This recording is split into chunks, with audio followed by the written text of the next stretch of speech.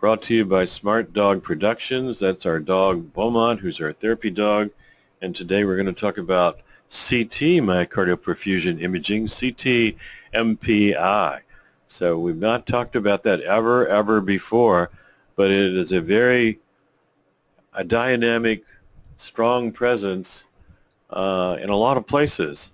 And in terms of pushing the envelope, and in terms of new developments and new software and new hardware. And so let's go to the European Congress of Radiology with their special focus session on cardiac CT cutting-edge techniques and see what they have to say about that. Well, they say that these are the three cutting-edge techniques that they're talking about, and we've talked about the estimation of coronary flow reserve by CT. We've talked about FFR, and this is CFR. This is similar. This is what Dr. Gould does with PET scanning, and so this is somewhat similar to FFR. So we've talked about that quite a few times. We talked about the development of something we call the poor man's FFR, and then we have the development of FFR by heart flow, which is a special technique with a supercomputer where we actually have to send off our images to Palo Alto to a supercomputer for development, and then we get the information dropped in the web for us, and we go to the cloud, pick it up, and take a look at it. And so we've done a lot of this, and we've done a lot of this. Plaque imaging with cardiac CT coming of age. So you've seen a lot of this, and we continue to push this into a new frontier, and our most recent interest has been in materials in terms of their strength and trying to figure out what's happening with the top of the plaque that makes it rupturable. So, but we haven't talked about this topic here, which is myocardial perfusion imaging in clinical routine ready for prime time. So maybe we didn't think it was ready for prime time, but these folks do. So let's give this some consideration today and see what you think about it. So my first encounter with this was resting CT myocardial perfusion in patients with possible acute coronary syndrome, and it looks like that was May 2013 in a radiology journal, and there was a small study, and they had only 6 patients of the whole group who had actually 9 who had acute coronary syndromes. And of those 9, they had 3 that were positive for resting CT myocardial perfusion. And then they had a whole bunch of artifacts, which they learned how to read around the artifact. And so they were only able to get a sensitivity of 33%, that's 3 out of 9, that they were able to detect had decreased myocardial perfusion. And on the other hand, of the other patients, they found that about 88% had some kind of artifact. So it looks like we have to study this, and this must be early in the development because things go so fast nowadays. And so early in development would be 2013. Wow. And late in the development is 2016. That's pretty exponential. So let's go look at this and see what we can say about that. Well, they said finally they were able to say CT MPI perfusion was normal in all 96 patients without ACS, and that's when they learned how to read around the artifacts produced by beam hardening and phase artifacts from movement of the patient through the scanner. However, no patient had true CT MPI hypoperfusion defect read as normal perfusion because of artifact. So, that's interesting. So that means, again, we have to read around the artifacts. Well, that's the big problem with SPECT scanning. We've got breast artifacts of the anterior wall and the apex. We've got stomach artifacts of the inferior wall. And so, sounds like this is not really an improvement, but this is early in development 3 years ago. So let's move on and see what happened and what else they could find out. So, well, it moved on. It moved on from just doing a rest study, just doing rest CT, myocardial perfusion, in a single image. It moved on to something called dynamic myocardial perfusion study, where they would do a stress and then would do a rest, and it was time. There was some time when you would actually make a film over a period of time for maybe 30 seconds of imaging and perhaps 40 millisieverts of radiation. But again, remember, we're talking about early development, and what would you think the development would be now? Well, we're down to 10 millisieverts of radiation, which I'll type in for you here. 10 millisieverts of radiation with the dynamic scanning and with stress rest. And with rest alone, we're down to 5 millisieverts of radiation. And so we can put that after the rest alone, 5 millisieverts of radiation. So no more 40, no more 40. 40's gone, and 40 looks pretty hazardous to me.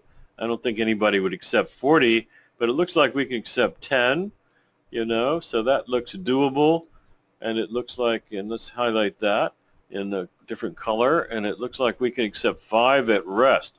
So then it's not a big deal of doubling from 5 to 10. That doesn't seem like a really big deal.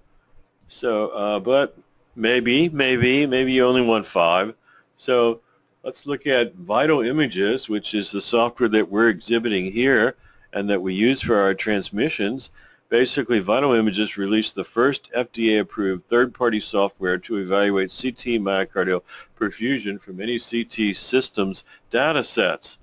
Well, we happen to have that, and it's been around for 5 years. Where have I been? Well, I guess I just got an updated version, and I'm able to look at that now where I couldn't do it before. So that's why we haven't explored this before. We didn't have the software, but the software has been around for 5 years. So I'm not sure why I just have that now, because we like to push the edge here. So we've got it 5 years late. That's humongous in terms of development of concepts and ideas to be 5 years behind. So, sorry. Even if CT perfusion is proven to be accurate as nuclear perfusion imaging, heaven, forbid that anybody would consider nuclear perfusion accurate unless you're talking about perhaps one thing only, and that would be PET, because we're certainly not talking about SPEC. So let's put that in here too. Let's put some parentheses, and let's put not SPEC, S-P-E-C-T, and let's put comma, and then let's put only PET, P-E-T, and divide that so it's not together. And let's put a parentheses on the other side and close the parentheses. And it says, okay, it says to be as accurate, proven to be as accurate. Well, I hope not. Not SPEC, only PET. Reimbursement may stall widespread acceptance. Well, reimbursement has stalled everything. Never before in the history of cardiac imaging have we had to stall out all new development because the insurance companies won't approve of PET, CT, or MRI, and if they deny them, they save money. So it used to be that technology moved ahead very rapidly in terms of clinical application. That's no longer so. And we're only behind 10 years in clinical application of CT, PET, and MRI because of the insurance companies and because of Medicare denial. So let's go on. The sensitivity of CT perfusion has been near 100%. Wow. And it has a high negative predictive value. The negative predictive value is probably what's important here. And the negative predictive value of somebody who has a bunch of calcium in a coronary CT that's totally opaque has been the Achilles heel in terms of cardiac CT interpretation. And we overinterpret that, and when we do a cardiac cath, it turns out this to be a little streak of calcium. It doesn't turn out to be an iceberg of calcium. And so we got blooming artifact in the calcification. We're trying to eliminate it with dual scanner where you subtract the calcium out, trying all kinds of things to read around the calcium. But this would give us an opportunity to read around the calcium by saying that the perfusion distal to the calcified lesion is normal. So that's a pretty significant development because that is our Achilles heel. So 2016 headline, Radiology Today, go with the flow. CT myocardial perfusion imaging is gaining momentum. So that just means a lot of people are doing it and writing about it, and we put a lot of resources into this in terms of new scan development and new software development. So is it worth it? Let's see. We have to do 2 studies. We have to review the CT and hold the patient to see if myocardial perfusion CT is needed. So first they do a regular CT to look anatomy, and then if the anatomy is normal, they say go home, because you can't really justify doing the stress first, because then that's presuming we're going to do another test to look at the anatomy. We can't look at the perfusion first with stress and then look at the rest. So we'll talk about that some more. And the other thing has been a lot of contrast, 140 cc's when we're using 85 cc's. The most we use is 100 cc's. That's 40% more, maybe 60% more, sometimes 40% more, depending upon what you're using. And so that's significant too. And so we're concerned about that. So let's go on and see what this kind of imaging looks like. Let's compare it to SPECT, or let's compare it to PET. So a common comparison would be looking at SPECTs because we're used to looking at them. Doesn't mean that they're any good. 40% false positive, 65% false negative, Blue Cross Blue Shield of Michigan, you know the drill, 47 studies, 47 centers. So let's take a look over here, and here we are. We have a rest stress imaging. So that's good because that means that they did a rest CT study first and looked at the anatomy, and they must have found something in the LAD, and I'm not sure if they knew if it's just a big hunk of calcium, a big chunk, sometimes they call it a sheet of calcium, if it was that, or if it was a bona fide lesion in the LAD that looks severe. So, but you can see, looking at this image, that there is probably a homogeneous distribution of contrast, which is iodine. We're going to measure iodine in here, in this wall, because we're saying that myocardial perfusion by iodine becomes such that there's iodine in the wall, and it becomes more and more intense as the contrast comes in, the bolus, and that there's iodine that washes out, and there must be a peak, and the peak may last 15 or 20 seconds. So, and it depends on whether we're using some kind of stress thing like adenosine, which may change the washout time, also may change the time going in. And patients are usually on beta blockers because we want a slow heart rate. Well, beta blocker is going to change things too, and the beta blocker protects the myocardium from ischemia. The heart rate's going to be slow. That means there's going to be slower introduction of iodine with this bolus and slower uptake. And then we've got nitroglycerin. And nitroglycerin is to vasodilate the arteries so they look beautiful. But on the other hand, the nitroglycerin may be myocardial protective. And if there's a lesion that subtends this myocardium, perhaps there's less iodine in it because of nitroglycerin. I don't know. And so we're not talking about ischemia. We're talking about the presence or absence of iodine, subtending a blockage that we want to know if it's significant. So realize that we're not talking about ischemia. I never see people, who are getting coronary CT. We don't usually see them having angina. I've seen one. And so they don't usually have angina because they're beta blocked and they get nitroglycerin. So we're not going to be talking about ischemia. We're just going to be talking about the presence of iodine in this wall. So there's a volume curve that takes place, and there's time. And so over time, vessel CT Hounsfield units is going to change, and tissue CT Hounsfield units is going to change, and we can probably track that and the tracking is going to be that the vessel CT is going to change over time, and we're going to get contrast in it, and the contrast must be going up like this, and this must be the vessel because that's going to be the first one that gets a contrast, and then it's going to be extracted by the myocardium, and it's going to go up like that, and that's the extraction, and then it's going to somewhat wash out of the myocardium, somehow wash out of the vessels, and so we're going to see time curves taking place, and this is obviously is going to be the vessel CT, and one or two of these are going to be the tissue, and there looks like a delay in this one being taken up by tissue. So one is going to be the rest, and one is going to be the stress. And so perhaps this is the stress, and then increased coronary blood flow. Perhaps this is the rest. Okay? And so then we have an image.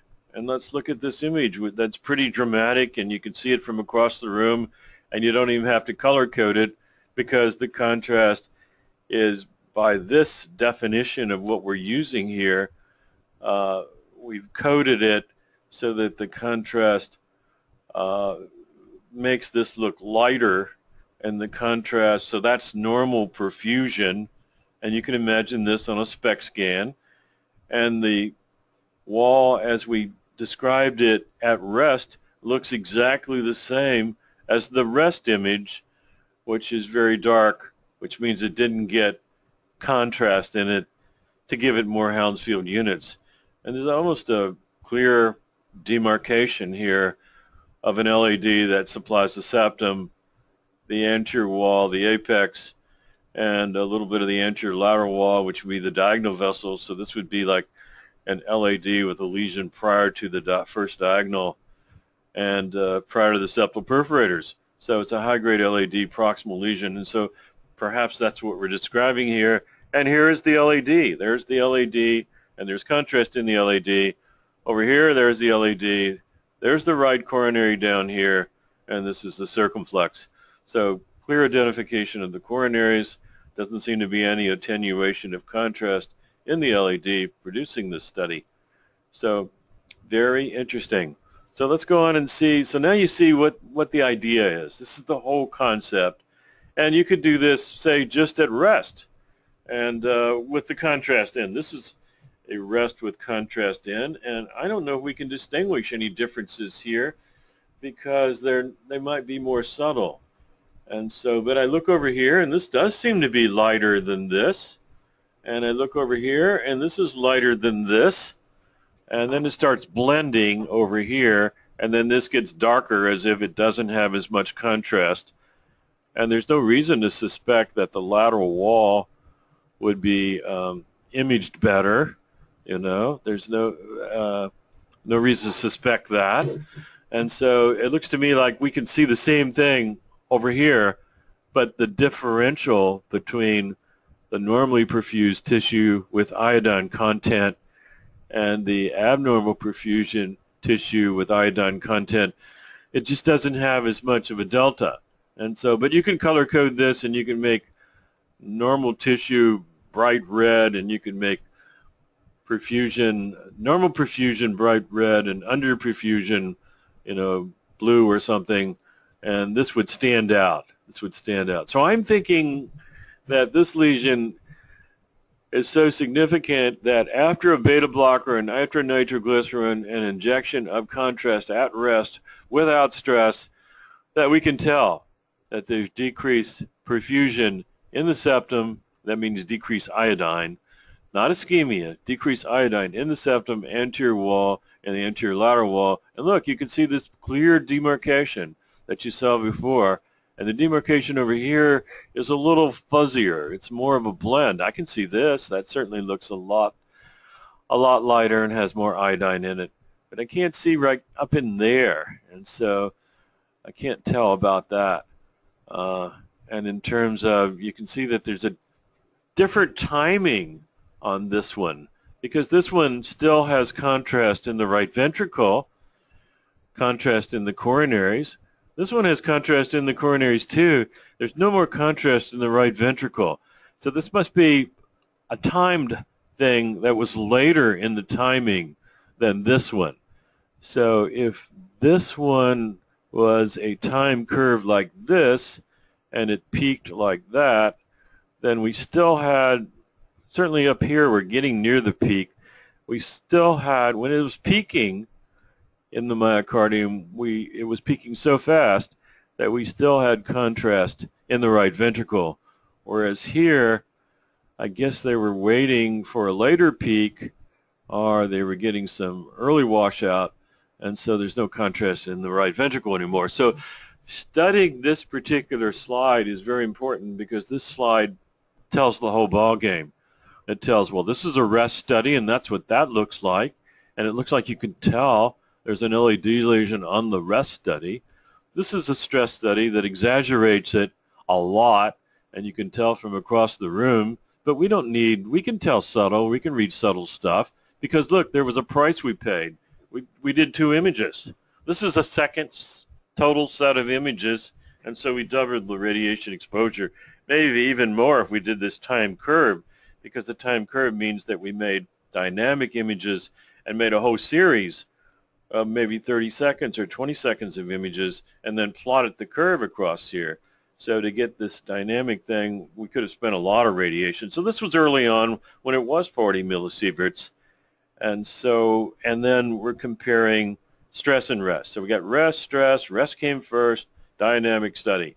And so this is the most radiation, and we can tell without it. So let's go over here and say, what else can we tell? Well, this is sort of classical stuff, and we can eliminate that up there. This is the kind of classical stuff that you see all the time, and it tells you what you're looking at normally. And so we got stress, we've got rest, we got delayed acquisition, and then we got interpretation. And so if there's a defect, and if it's there at stress, and if it's there at rest, you know, then that means it's a fixed defect, which means it can probably be an infarct. And then if we have normal rest, and then we get a stress defect, then that says that's reversible, and so that's ischemia, supposedly, on SPECT scanning or PET scanning, and then delayed acquisition, and we might see something different happen where it's still there, and so that would sometimes maybe 15% of ischemia actually can be persistent for a while, and we'll see a defect that hangs in there for a while. So if you wait a while and it's still there, then it's not ischemia, it's an infarct. And so that's basically what that's saying. Let's look at this in terms of color coding images, and again comparing to classical old-time SPECT scanning. So we'll take this first set of images and take a look at that. So the first set of images basically is a great place to start, because it looks like we're starting with an area that's gone in the anterior wall. That looks like very much like the picture we were looking at over here. So we're dealing with LAD. So let's go back over here, because LAD occupies a lot of territory, and so we like to deal with LAD because it's kind of interesting because of the Widowmaker and the amount of territory that's involved. And so we see in the SPECT scan basically a fixed defect involving the same area, the septum, the anterior wall, the anterior lateral wall. So that would imply LAD prior to septal perforator and prior to the diagonal vessel. And then we come over here, we see the same thing. So that would imply that it's probably infarcted. Both stress and rest, we see the same thing. Well, this is a color-coded myocardial perfusion study, and this is the rest study that shows decrease. It's color-coded, so the iodine is color-coded yellow and green, and it looks like, just like the other image that we looked at, there's more iodine seen here in the lateral wall for some reason compared with the inferior wall and septum. Well, that's identical, because there was more iodine seen in this lighter area than it was down in the inferior wall and up in here. And of course, this was subtending the area of very little iodine. Doesn't look like it's infarcted, because even though it looks like decreased counts, this one doesn't look infarcted because there's no thinning of the muscle. There's no scar tissue. There's no fatty infiltration or replacement, and then very late you can get calcification in some. So let's go back over here and say, okay, let's look at this. The wall does have normal thickness, and so this is not a late infarct. You know, I can't say if there's fatty infiltration because I can't see the image without iodine in it. And so, but I can say that there's decreased perfusion. Well, let's say there's decreased iodine in here. Decreased iodine in here, and again, decreased iodine in here, and it's valid for rest. And so we said, oh, must be an LAD lesion. And it's valid for stress. Oh, must be an LAD lesion. And then we're at the margin of it. We really got a lot of iodine in here after whatever they did to stress the patient, probably adenosine. The problem with using an agent was if you use Lexiscan, you'll get a heart rate that increases about 21 beats per minute on the average. If you use Persantin, you get a heart rate that increases about 5 beats per minute. Use dobutamine, oh my gosh, the heart rate will go up to 150 or 180. And then if you use adenosine, the heart rate goes up too. But nobody uses adenosine much anymore, except in the cath lab when they're doing FFR. And so this is probably Lexiscan, and we probably did get a jump in the heart rate. So that has to be countered. So the patient's probably on a beta blocker to prevent that, and probably very adequately beta blocked, because we give nitroglycerin all the time. There should be a reflex tachycardia. That's how you know that the nitroglycerin got in the system, and there's not because of the profound beta blockade that we have on our patients that we send for CTA. We usually have them in the 50s. So we'll certainly figure that the heart rate didn't go up with the nitroglycerin because they're beta blocked, and it probably didn't go up with adenosine or Lexiscan either. And so we got a good image without motion artifact. And so that looks good. So this looks like that's a defect, that's a defect, that's a defect, that's a defect. Here's the LAD totally occluded. And looks like we got a fixed defect, so there must be some scar tissue in there, some amount of scar tissue. We don't see the LAD retrograde filling from the right. We don't see the LAD filling from collaterals. I can't see it very well. And so it looks like there's some defect. It hasn't scarred down yet, so I don't know the date of the infarction.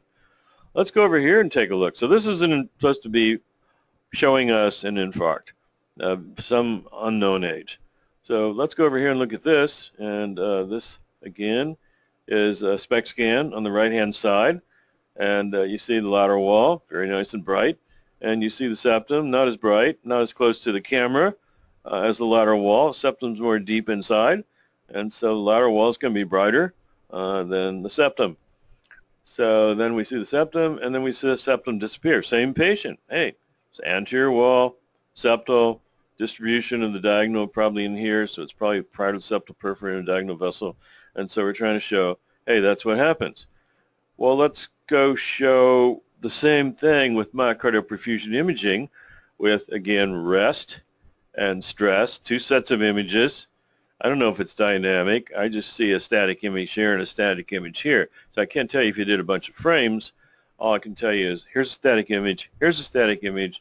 We had at least two, and we've gotten this down to 5 and 5 millisieverts, giving us 10 with new technology for what that's worth. So we can't poo-poo it and say, oh, too much radiation. So here's the rest image, and color coding iodine makes this very bright. It looks like this was a rest study that was done in a phase that's still giving some subendocardial increased perfusion, and then because red in the spectrum is much more brighter, and so it means more iodine. So we got iodine in here, iodine in here. And in this particular case, we don't have a lot of decreased iodine in this area. We just have increased iodine around here.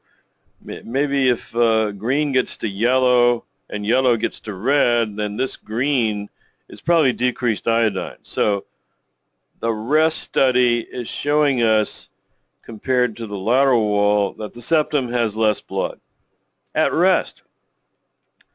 And it's not the same as looking over here, because this is radiation coming from the target organ itself, giving out gamma rays from technetium or from thallium, whereas this is radiation that's passing through the heart from an external source that is basically producing a shadow, which is the iodine. And so here's the shadow of the iodine. So we have to say that this has decreased perfusion compared with this. So we've already found the LED defect on the rest image after beta blocker and nitroglycerin, and then compounded by giving the patient adenosine, we get, no more subtle images. We've got hit you in the face with lateral wall full of iodine, and then we've got, whoops, the septum, anterior wall, anterior lateral wall couldn't keep up with getting the same amount of iodine after adenosine and after another bolus of contrast. And so, hey, this one slaps you in the face like this one does. This has increased counts on the lateral wall because of the technique and the lateral wall giving out gamma rays and being closer to the camera, and this giving out gamma rays and being further and deeper inside the body. But that's not the same for this. So we can't say that this is because of an artifact. We have to say this is real. There's less iodine in this wall compared with this wall. So we're looking for ischemia over here, and we're looking for uptake of an isotope and a metabolic process. Over here we're looking for a passive uptake of iodine subtending a blocked artery. And with collaterals, maybe, but we don't see any. Okay, so I think we understand that. So let's go on to the next. And as we build this database, we're building a database for rest, stress, CT, for rest CT, for stress CT, for stress and rest CT, for dynamic, where we make a bunch of series of images and we're able to plot this point, or for static, where we have only one point, that point and that point. And so we have lots of choices. And then we got protocols. Static is a single data set of the myocardium which is acquired after injection of pharmacological stressor, so that would be stress as opposed to rest, during first pass contrast enhancement, and then a second set is acquired at rest. This would be stress, rest. So this is presuming that there's a blockage already because we're doing the stress test first, and so if we did the rest first and didn't have any coronary disease, then we wouldn't have to do the stress. So we may be doing stress unnecessarily on a group of patients, but we do the stress first because we did the rest. We'd already have some iodine in there, and we have to wait 20 minutes to get rid of it. And so this was done to speed up the process. So just keep that in mind, but keep in mind also that of most of the patients you're seeing, so many of them have either normal coronaries, and that's why they're getting the CT, so they don't go to the cath lab with 60% normal coronary rate. So they have either normal coronaries or they got some little pieces of focal calcification that are not obstructing and decreasing blood flow. And so that means that a lot of people are going to get stress rest who don't need it. So we got to keep that in mind in terms of doubling the radiation in these people and doubling the contrast. So let's look to see what is the dynamic. In dynamic CT perfusion imaging, multiple sets of myocardial attenuation were acquired. So we got 30 or 40 seconds. We're building that curve after the contrast injection. Stationary or shuttle mode can be applied to repeat scanning. A big advantage of the dynamic imaging is that the myocardial blood flow and myocardial blood volume can be quantified. Okay, so what does that say? That means that we are constructing this curve and can use this curve in PET scanning to tell you myocardial blood flow, or at rest we get myocardial flow, and then we get stress, we get myocardial flow, and then we compare the two and you got basically fractional flow reserve. That's coronary fractional flow reserve, CFR. And so we're trying to do that over here because it's an absolute number, and we like to have absolute numbers. But we have dragged the radiation out for 30 or 40 seconds to get that, so it's a big sacrifice. A major drawback at dynamic CT perfusion techniques is the higher radiation dose. Higher radiation dose required because we're dragging it out. So we have to see, is there really an advantage to this? Are we getting Are we getting advantage of this over static study? Are we getting advantage, as I showed you? I'm reading this at rest. I'm reading this over here and saying, oh, you know, looks to me like there's a LAD, and so I don't need that. So do we really need that? So let's go on and talk about it. Do we need stress-rest dynamic imaging? We got the comparison of the stress to the rest to define infarct or ischemia. We got the comparison of stress to rest defines artifacts, which are false positive. The peak is useful. Incoming, you know, I'm not plotting that curve for myocardial perfusion. I'm not sure if I need myocardial blood flow. It's nice. It's like frosting on the cake. We're not used to it. I certainly like it when I send patients to Lance Gould for a PET scan because he's got the most sophisticated software in the world. Cost $100 million in 43 years of his life to put that together. So, but he's the father of myocardial blood flow, and you're not surprised. He's the man that said you have to get an 85% blockage before you get ischemia. So incoming is not useful to me. The washout is not helpful. I don't think I need to have stress and rest. I don't think I need dynamic images. Perhaps if we use CT-MRI to rule out false positive CTAs with heavily calcified vessels, we don't have to worry about artifacts because we're looking for negatives. We're looking for negatives. Of course, artifacts might produce positives when they're supposed to be negatives, and so we'll have to think about that. If we want to use CT to confirm CTA severe stenosis, we need to understand, control, and eliminate the CT-MPI artifacts that were cited in the original article that we talked about. This is the original article, and it's 88% of cases had an artifact. And so I'm concerned about that. Maybe we have to worry about artifacts because if we use CT to rule out false positive, that means a big hunk of heavy calcium, and we get some artifacts distal to the LAD on the wall, the anterior wall, and the septum. We would have to worry about that. So let's get rid of that. It looks to me like we do have to worry about artifacts, okay? Creating a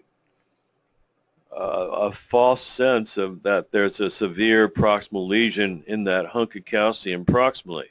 So we do have. So artifacts are important. We can't get around them. And there are a lot of them, apparently. So let's go figure out what that's all about. Well, let's talk about if we did single static first pass rest only, you know, will that help us? Can this get us where we want to be if we understand the artifacts? Can this do it? And so I'm going to make that a little brighter here because it looks to me like that could do it. So maybe we moved on too fast with new hardware and new software and dynamic and dual head and tracking the bolus and getting data points. Maybe we moved too fast on that. Maybe we were okay where we were to start with and we had a pretty good idea because we don't need new software, we don't need new hardware. All we need is the basic from 2013 and just the basic scanners that we bought, 64 slice scanners 10 years ago, and then added radiation reduction to them by iterative reconstruction and model-based iterative reconstruction.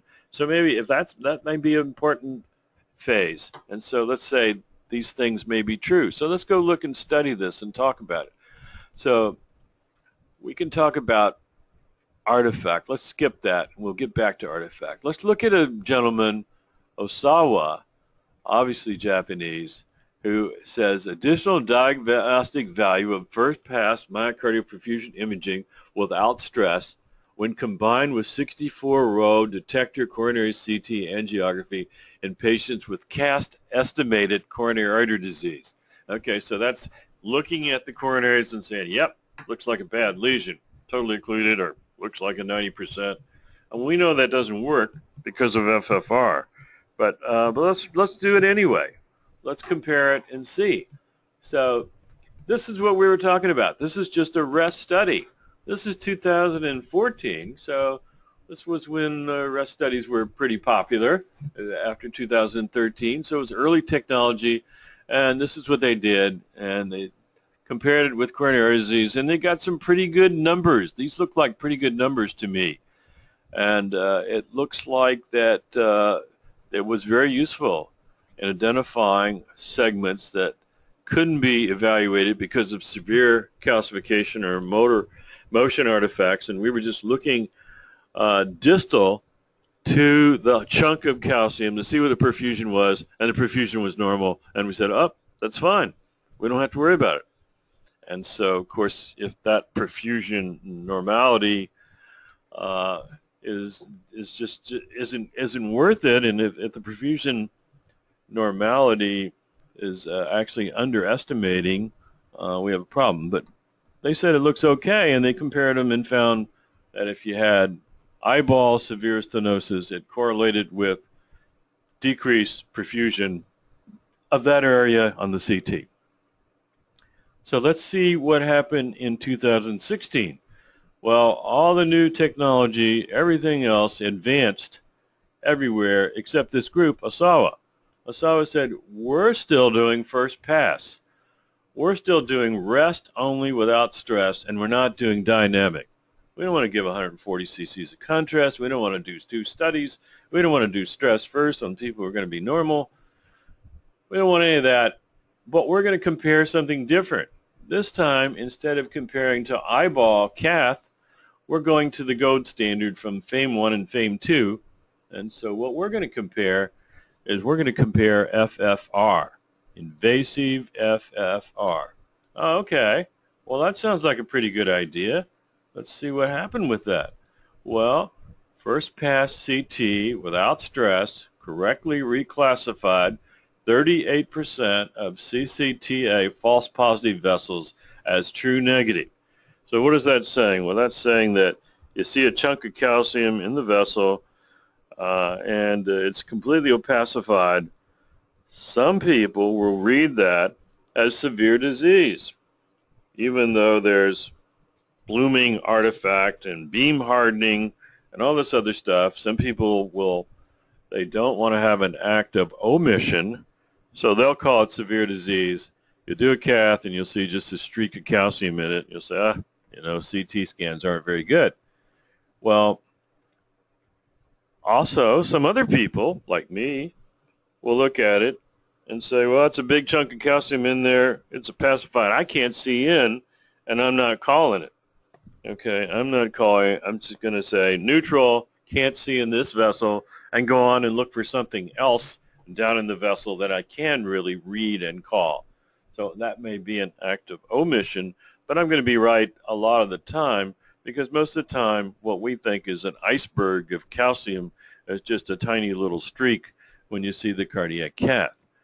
And so, but these guys said, hey, instead of an act of commission and overcalling, instead of an act of omission and undercalling, why don't we use the CT MPI, which is right there. All we have to do is take that image and put it in some software, which we've had since 2013, and see what it shows. And then compare that to invasive FFR. And they did, and they said, hey, we reclassified because of people who were the overreaders. We reclassified 38% of what we saw there. That's pretty good, and those were on overreaders. Underreaders might get some reclassification too, but may not be as much. So let's go look at some of these pictures and see if we like them and see what we can tell about it. So here's a good one. Here is a first pass resting only myocardial perfusion image CT in a calcified coronary. So, oh wow, I mean these are calcified coronaries. We're talking coronary calcification score of 4,000. So chunks, sheets, nodular, every kind of calcium there is in this particular vessel. Now you know that dense calcification is less associated with stenosis. That's a fact. Dense calcification less associated with stenosis. What else? Well, calcification doesn't necessarily have to mean that there's vulnerable plaque in here, and I don't see any vulnerable plaque. So this is like, you know, one and done or done over a period of time, but there's nothing in there that seems to be blistering or smoldering. I don't see inflammatory disease. All right, so a lot of people say severe LAD, severe circumflex, severe right coronary artery disease, 3-vessel disease. Well, you know, wrong, because look at the cardiac cath. Where did the chunks of calcium go? They're gone. Oh my goodness. Blooming artifact is alive and here to stay. There are some scanners that are actually subtracting the calcium when you have a dual head scanner. You can scan with radiation from one camera kV and the other camera different kV and actually subtract the calcium, but we didn't do that. You know, we don't have that. And so, well, look, no coronary artery disease. We certainly look like fools when we say severe multi-vessel disease and we see no coronary artery disease, and we even have an FFR in the LAD that looks like that. It's just encrusted, encased in calcium with a normal lumen. And so the calcium is just opacifying the vessel. So here's an FFR 0.86. Everybody will tell you, can't do an angioplasty on that. I don't see anything in the angioplasty. And so, well, let's look at our myocardial perfusion scan. And just like we do with SPECT scans, you know, we make a pizza. And then we put pepperonis on, which are decreased blood flow. And this pizza, this is the apex, this is moving away from the apex, this is moving towards the base, this is the base, this is anterior, this is lateral, this is septal, this is inferior, and this would be called homogeneous because it doesn't meet criteria of 2 standard deviations. What is this? This is the distribution of iodine in the heart muscle that's been color-coded. And so, and the brighter images will tell you something, and we'll look and see what the color coding message is. And let's go look at another study, and we'll be able to understand the rainbow of color coding well. Well, let's see. It looks like blue is decreased iodine, and bright is a lot of iodine, and orange is less iodine, but blue. So we don't see any blue here except on this rim, which doesn't mean anything. So there's no blue. And this is most iodine, and the most iodine, the most iodine.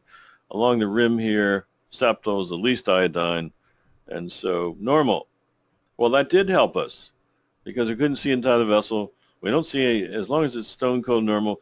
Was there a false negative? I don't know. There's no false positive. So let's go look over here and see an abnormal. Well, this looks like an abnormal because we've got blue. And we've got North America up here, and there we are. And we've got Central America, South America, or something. And so let's look at this. Again, coronary calcium score of about 4,000. Sheets of calcification. Glomming calcification. Contiguous. Continuous. A lot of calcium. So what does that mean in terms of this vessel? Well, if this is anterior, going towards the apex, if it's not an artifact, then it's decreased iodine in that section, which would be LAD, which would be somewhere apical, somewhere going all the way back to the base, so it'd have to be up in here somewhere, and I can't see anything prior to the sheet of calcium. It doesn't involve the septal perforator, so it's after the septal perforator, so it would be in here somewhere where I can't see it all. So maybe it's a long lesion, and maybe the long lesion gives you a drop in FFR going down the lesion. That doesn't mean a stent's going to help you, because if there's no focal lesion and you put a stent in and the lesion is continuous atherosclerosis, there's going to be a drop in FFR that's going to be slowly, and there's going to be a gradient coming across the vessel, not a sudden drop. And so that may be the case here. Well, let's go over here and look at the anatomy. The anatomy shows, looks like a lesion in that septal perforator, but not severe because there's nothing happening in the septum. And then we're going down the LAD, down, down, down, and then they've got the FFR. They haven't done the pullback. I guess they did the pullback across here, and there was a long gradient of decrease perfusion, but we still got an FFR of 0.78, and so 0.78 is a drop, but it's not severe. It's pretty close. It's above 0.75. It's not 0.80, but it's in the borderline zone. And then we've got a lesion over here in the right coronary. Let's see, where's the right coronary? Over here somewhere. We've got a lesion in the right coronary in this little bend. So this is going to be the little bend there. And there's some lesion there. Not very impressive, but, you know, again, we've got all this calcium upstream. And I don't know if that lesion is significant, but we have decreased iodine in the inferior wall. Inferior, sort of going towards the apex, inferior wall, running the interventricular, well, running just underneath the inferior wall, posterior lateral more than anything. So it might be out here somewhere, out here in the posterior lateral area. So this says that this is a problem, but it doesn't say that it's a problem that we need to fix, and so we don't know how the FFR drops across here. We can't, all we can see is this and this, and so the patient, it didn't help us because the patient did have to go to the cath lab, and the cath lab just showed this stuff, and it doesn't look like this is going to be something you're going to stent. I don't know, they don't tell you the FFR here, so I can't tell you if you're going to stent the right or not. Doesn't look very impressive here, but maybe you'll stent the right, not stent that because it's a gradient across there, and it didn't get very far down. So usually 0.78 you don't stent, and usually don't stent across a long area like that. So let's go to the next one and see if this one helps. Looks like the same. North America has gotten a little smaller, Central America has gotten shorter, and South America looks a little bigger and looks like Australia in terms of shape. So going from there to there, we've got this appearance of decreased iodine and decreased iodine. So then we go over here and we see calcification. We go over here, we see the LED. Looks like it has a lesion there. And basically go over here. There's a long area in the LED. Doesn't look too bad, but let's go over here and see what this looks like. And this says, oh, this says there's an LAD apical lesion, and this says there's an inferior wall lesion. And so not sure what all that means, but let's go look at the FFR. And the FFR did show and did support an LAD lesion with a drop 0.75, and did support also something going on in the lateral wall, which is this. And so this is the circumflex. And so this is defining two areas. Well, I'm still not convinced, and when we talk again, time is up, and when we talk again, we're going to give you more information about this, and we're going to talk about our own experience, and how we've used this technology and where it's taken us. So I look forward to talking to you next week. Thank you very much for coming, and see you next week. Bye.